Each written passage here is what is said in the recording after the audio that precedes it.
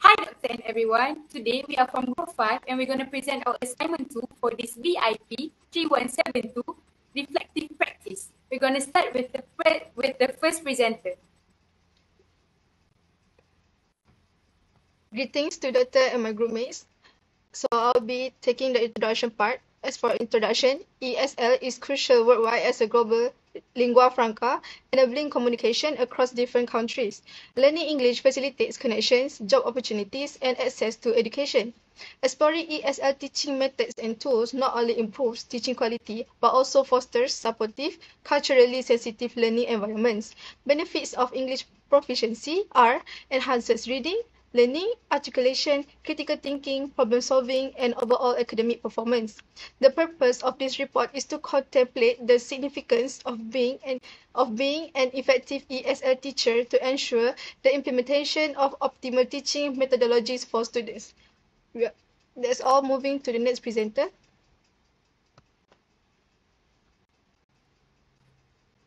Okay, thank you, Emmeline. As for my part, I'll be presenting regarding critical analysis. So as for critical analysis, there are three categories, which is technical, practical, and critical. For technical analysis, the teacher have a clear teaching method and strategies such as discussion and student engagement, inclusive practices, and active teacher-student instruction. And as for practical analysis, the teacher have a good presence and demeanor, use effective illustration to enhance the students' understanding and excellent interaction between the teachers and the students.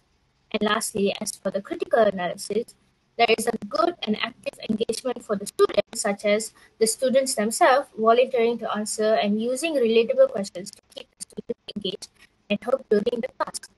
And that's all for me. Next presentation. Okay, thank you, Roshni. As for my part, I'll be presenting about the issue. There are two issues that were found in the video. Firstly, limited assessment opportunities. The session was lacked with sufficient opportunities for assessing students' understanding and learning progress. This is because the teacher might not be fully aware of the diverse assessment methods and their benefits. And this will lead to the decrease of motivation of students to actively participate in the learning process and further add to disengagement. In the future, the teacher should start introducing formative assessments, fostering peer assessments, utilizing technology to provide immediate feedback, encouraging self-assessment opportunities, and striking a balance between formative and summative assessments. For example, the teacher can use online platforms like quizzes and instant polls to assess student learning during class, and she can assign final projects to assess students' understanding both immediately and overall. Secondly, the placing of the size of the visual aid. The placing for the visual aid in the classroom is too low and the size is too small. The size of the visual aid is as same as the size of a TV screen. This might be because of the limited resources where the budget constraints may limit the school's ability to invest in appropriately sized visual aids or optimize their placement. Not only that, but also the classroom configuration, which means the physical layout of the classroom may pose challenges in finding an ideal location for the visual aids. On the other hand, students may find it more difficult to notice and understand the information that is presented, and this could lead to a decrease in student involvement, which would affect the educational process as a whole. Despite the limitations of visual aids, the teacher can overcome the problem in the future by implementing teaching tactics that actively involve students. For example, encouraging discussions, group activities, or hands-on exercises that enhance the use of the available screen. That is all from me. Moving on to the next presenter. Good greetings. As for strengths, there were 2 points that were taken for strengths. First is what? The teacher showcased teaching methods and materials to improve instruction in the classroom. This is because the tutor used visual aids such as slide presentation to convey the messages to the students. So, by using slides, it provides a visual presentation of information which makes it easier for students to understand.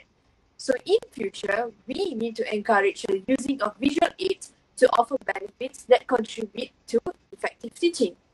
The second point was the tutor established positive engagement with students. This is because she created opportunity for students to participate in class discussion by asking questions. This will help and encourage participation by critical thinking skill, a student able to evaluate, synthesize, and apply knowledge. So in upcoming times, teachers must encourage participation as it benefits students both academically and personally. Thank you. Thank you, Priscilla. So moving on to the next part, which is the weaknesses. When we observe the video, we realize that there are two weaknesses in the teaching skills. First of all, the teacher lacks in utilizing other methods as students' understanding and progress. So why do we think that this is an issue is because the teacher will not be aware if there are students that do not understand the lecture, as she is only using the questioning method, and it is impossible for her to ask questions to all students in one lecture. As a consequence, some students might feel lost and feel a bit left out in the class. So what teachers can do to solve this issue is, in the future, teachers can implement quizzes or other activities at the end of the lecture that all students can answer simultaneously and discuss the answer together. The second weakness that we found is the visual aid is placed too low and the size of the display screen is too small. This is an issue because students who sit at the back and far from the display screen will not be able to see the slides and participate in the games. As a result, they will feel bored and disengage themselves from the lecture, and hence the input of the lecture will not be able to be delivered well to all students.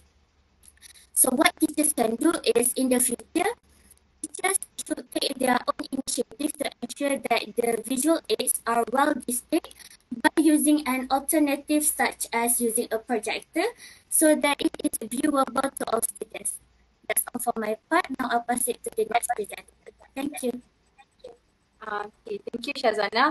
So, in conclusion, to be a wonderful ESL teacher by chasing the 2020 vision, it is important for ESL teachers to reflect on the four elements, which are critical analysis, issues, strengths, and weaknesses of a lesson, to know how to engage well with their students. We need to try our best to understand that the students needs we need to try our best to understand that the student needs and come up with a modern way to guide them in class. In the future, teachers can do a student interest survey to know their preference in learning methods and make the class more interesting for them. So that's all from us. Thank